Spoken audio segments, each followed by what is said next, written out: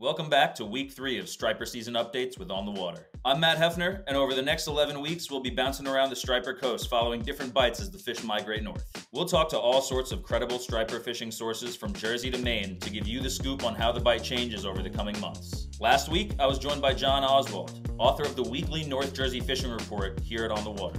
John and I talked about 30-plus inch stripers hitting Jersey's backwaters in force, the hot bite on flutter spoons around Raritan Bay, and big holdovers around smaller local river mouths. Today is April 15th, the opening day of striper season for New York anglers south of the George Washington Bridge. Although there's been plenty of catch and release going on here for weeks now.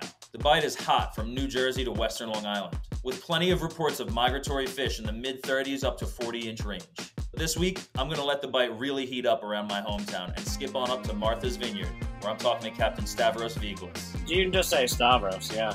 So Stavros, with all this action just south of us in New York and New Jersey, what's typically expected of striper fishing for you guys in terms of, this time of year in Martha's Vineyard? Because I know it's mostly been holdovers. So do you guys, when do you start to see that first push of schoolies? Typically around the 14th.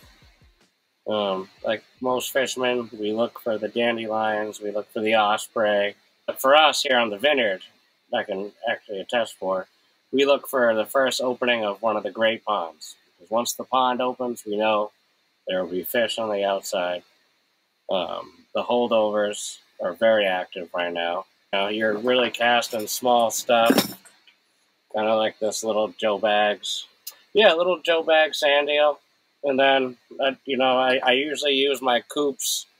You can see this one's kind of worn. My coop makes these 1.5 ounce, 2 ounce with the little leather on the back. I've gotten my first striper of the year many times on this. You go down to Quansu or, one of the great pond openings, and you just keep hitting it, sunrise, sunset. I know people that are going every day, every night. You just got to keep going until you get them. And usually, one person gets one, and then that might be in the morning, it might be at night, but the next day, it's usually pretty good. So that's what we're looking for. But despite the great weather and everything, it's haven't seen too much life aside from the holdover aspect. Some good holdovers. My biggest holdover so far is about 23 pounds. And I was going to actually say, I saw your Instagram recently. Was that the fish you were referring to? Yes. Yep. That was a beautiful fish, man. Thank you. Yeah, we've gotten a couple like that. I had fished last night. They were short and fat, but there was a few around. Some other guys fishing some other spots, and some of the great ponds that have been doing really well. And so when you fish those ponds, do you usually fish right at the mouth of them, or do you kind of try to, meander and wade around them a little bit?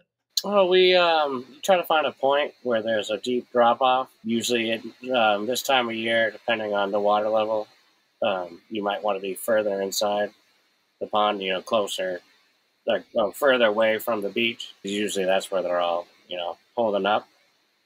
And then, travel from point to point, real nice and slow. The perch will bite right as the sun's going down. So will the bass. So, most guys are bringing a little perch rod and a bass rod. And that's what's going on right now. But it's definitely time to start searching. I know that there's this full moon tide coming up on, I think, the 16th or 17th or whatever it might be, sometime around then. And that's really, a lot of people are hoping, and I think it's probably going to happen, is that a lot of bunker are going to get pushed north with that big full moon tide. I know they're already in the western Long Island Sound, and they're pushing east, on the south shore of Long Island. So it's just a matter of time until they start getting up into the Connecticut, Rhode Island area. And then, right away, they'll be hitting you first and then bumping right into the Cape afterwards. And so I think it's going to be a really great start to the season once this tide hits. Exactly. Yes, I was actually predicting the 14th for the first fish being caught on the vineyard, with sea lice, but it might be a couple of days later. But I think Saturday for sure. I already told my wife I'm fishing Saturday now. But do you want me to give you guys some holdover techniques real quick, or? Yeah, absolutely. Go for it, man. All right. So aside from the daytime, use something small, white, little Joe bags, slowly on the bottom. Anything after sunset, you're going to want something black. The sluggo, just crawl this on the bottom. You twitch it up and it'll work its way down. But this is what I've been using. I shouldn't show you guys this, but it's little Joe bags right here. It's little green with the Avut rod, Stratic 5000. Oh my gosh, so much fun on 20-pound test. Oh, especially, when you catch, 20-pound bass, it's the best. But this time of year, it's slow, very slow. Then when you start to search for, fresh schoolies, fish with lice on the outside, that's when you want to start switching to this. And you can still use small stuff like this. But don't be afraid to throw the storm sheds, anything larger. Do you use, sorry to interrupt you, do you use trailers? Like, so I almost always use a trailer like this on like a curly eel tail or fat cow jig strip or something. Yeah, thank you for reminding me. Yeah, something like this, you would take a Ronzi tail or any tail that you prefer, hook it up. Then that really helps. It adds a little weight. Makes it swim better. It definitely can't hurt. I always do that. It never hurts to also put on a, I don't know if I have any. Oh, yeah, here you go. A little pork rind. Oh, you still have some of those, huh? I do. I'm afraid to open this, but I might. Ooh. John Oswald and I were talking about that in last week's episode, and we were talking about how bad they would smell if there was still a jar laying around it. Well, this can't be too old because it says a fat cow. But yes, no, these things work. It's just the way they flow and something extra. Actually, I had these out because I was thinking about putting them on the bucktail instead of the Ronzi. Yeah, that's what I use. I use fat cow jig strips, or this is actually a different brand. I think it's a brand. I don't know if it's called this, but it's called Otter Tail. Well, I think I got some of those in my Badfish box not too long ago.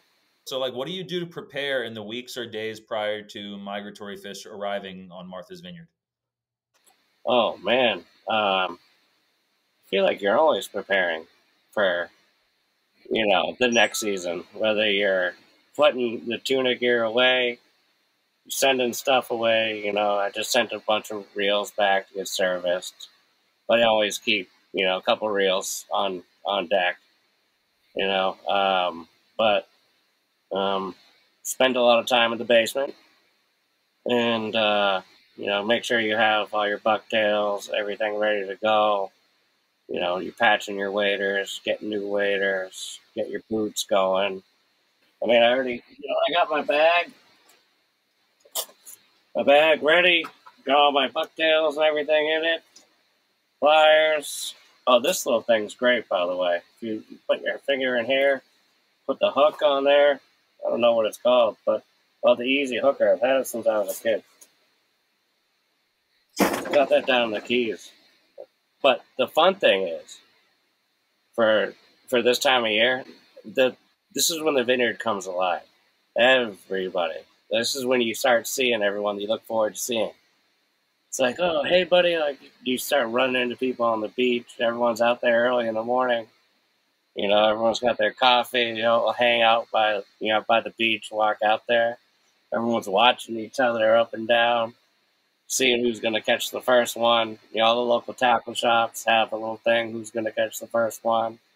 You guys, on the water have who's going to catch the first one, or usually post it. No, we're into it. You just got to wake up early and go. Yeah, it seems like late at night or right before the sun rises is really when that bite's kind of happening, especially for the early migratory schoolies, and definitely with the holdovers. Nighttime is the right time, like they always say. Previous years, it's been when they open the pond. Last year, it was we decided to try something new and go up to Menemsha, and that's when we got them. And they were larger than what you would normally find for the first fish of the year, but they were covered in lice.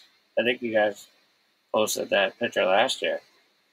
But I mean, it was much larger fish. We got a couple, and I was shocked. That's why you don't have to do the same thing every year. Never hurts to go try something different. Follow your instincts. If you think there's fish here, if you think there's fish there, go try it out. Just because somebody caught the first one down at Quansu last year doesn't mean you have to run out there every day. Just really, it's if you have fun fishing and you want to try a new spot, you want to go do something, go explore, go have some fun, and I guarantee you'll be rewarded. Yeah, half of it is the adventure, right? Like that's why we do it. That's right. I enjoy the process. Like, especially when you learn a new area and then all of a sudden, you get on your first fish there and that's the reward you're working for. I mean, even if it's just one fish, you learned something new. You learned about the bite. You learned about what they like there. Of course, yeah. If you haven't seen any bait move into the water in your area already, what do you typically expect to see first? Because I would imagine it's bunker, but it could be different being that you're a little further out there and into the Atlantic than we are. So what we look for first, or what we typically see first for bait, well, we see herring in our herring run. They have a live camera in the herring run, which pretty much everyone watches. You can find that on the Wampano Ag Facebook page, by the way. Everyone, I mean, I watch that at my lunch break, just while eating my sandwich to see. I've been seeing glass eels coming through, a couple silver sides, nothing, no herring yet. I've been keeping an eye out. It's just a matter of time. I mean, I guarantee you, if I was up there tonight fishing. But what I would say is, we look for the gannets. We go out to South Beach or Quansu area. You'll see the gannets dive, and sometimes you even see whales. So I was taking my dogs for a walk on the beach yesterday, and you could smell fish. You could tell it's like they're out there. They just haven't moved in yet to come in. So I hate to say it, but that might even be bluefish you're smelling, because I know a guy who was out on his kayak somewhere around Rhode Island or something, and he got onto about 35 bluefish in the past in one day, and they were just stacked. So he started throwing soft plastics, thinking he found a school, maybe early migratory schoolies, and it turned out to be a bunch of racer chopper blues that were no bigger than maybe 6 pounds at the absolute most, but still a fun bite to get on. So they're around, and the bass are soon to follow. I talked to a couple of the older guys like Coop and um, Steve Purcell from the old owner of Larry's Tackle, and they were saying they've been driving around, they could see signs. I was talking to shout out to my guys from Nantucket. Especially Island X Lures here. This is a good talk about bluefish and bass from the surf right here. This is my go-to. But I've been talking to those guys, and they've been seeing tons. Like they've been seeing more life than we have. Like in terms of bait, or in terms of like early migratory fish. Kind of. They've seen gannets. They've seen birds. I haven't gone to Wasqua yet and checked out the point, but maybe they're just going that way. Every year is different. So even though every year is different, based on years past, you kind of expect the schoolies to arrive around, like we were saying, the 14th or 15th of April, which happens to be the opening day in New York for anglers south of the Hudson Bridge. So, they're getting big fish up to 30, even 40 inches around there right now. So how long do you think until that class of fish starts to kind of move north? So the earliest I've ever caught a fresh fish with lice has been the 14th. I would say we really don't see big fish until June. and it's usually on the south side of the island. So, actually, this is great. So, what I enjoy is everyone finds the fish on the beach, and then they'll fish for those fish for like 3-4 weeks. Totally forget about the worm hatch. I'll go and top water in the pond. Have a blast. And then you go back out when everyone starts to go into the pond. And that's when the big fish show up. People will be on the beach catching them maybe up to 28 inches at first, like when they first show up for a week or two. Then the worm hatch, everyone goes into the pond. Fly rods, awesome. Top water, jumping minnows, awesome. Every pond on the Vineyard's going off. And then while everyone's there, I'll go somewhere else. And that's when you find the big boys right off the bat. That's early June. I have a question to whoever's watching this podcast. Do you think there's resident fish that stay outside, like around the areas of the Vineyard? I have heard old timers say that they don't all leave. You could catch a resident fish outside of a pond or, not an enclosed area. Yeah, so in the surf. Yeah. Yeah, somebody DM us on Instagram or something and give us the scoop on that. Yeah, I mean, I ran into some old timer the other day. He was like, they're not all in the pond. I've had a couple other people say the same thing. So I wonder if anyone's ever caught, a random striper outside the pond or anything, or outside in the surf. If somebody wanted to, book a trip with you or go fishing with you sometime during the season, how can they do that? And what can they expect? Oh, if anyone would like to do anything from inshore bass, bonita, bluefish, offshore tuna, shark, just follow my Instagram, South of the Vineyard, and send me a message, and I'd be happy to fit you into my schedule and work with you. When the bass are here, are you always targeting bass, or are you like kind of mixing it up based on whatever you're seeing is biting? Say June, whenever I put the boat in, we usually go out to Waysquee or Middle Ground, and the squid are, breaking in the surf, and the bass are chasing the squid, and you're throwing poppers or jumping minnows or, a big jig head, kind of, something like this on the bottom, letting it sit there, and it's easy. And that's the most fun. Squid ink everywhere, bass everywhere, good on the fly. And thank you again, Stavros, for meeting with me, and hope to see you out there on the water at some point this year, man. Thanks for wearing the on the water hat. Matt, thank you very much for having me. Thank you to everyone from On the Water.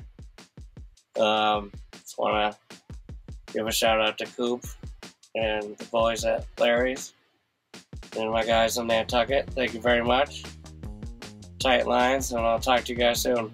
It turns out Stavros and a couple of friends got onto the beach the morning of April 14th, and just like he predicted, they got onto their first migratory striped bass of the season. Granted, these are only a few small sea lice, but it's a good sign that migratory schoolies are on their way to the waters around Cape Cod and Martha's Vineyard. With schoolies already on the beaches of Martha's Vineyard and the full moon tide coming on Saturday the 16th, this is looking like a real prime window to get on your first migratory bass of the season.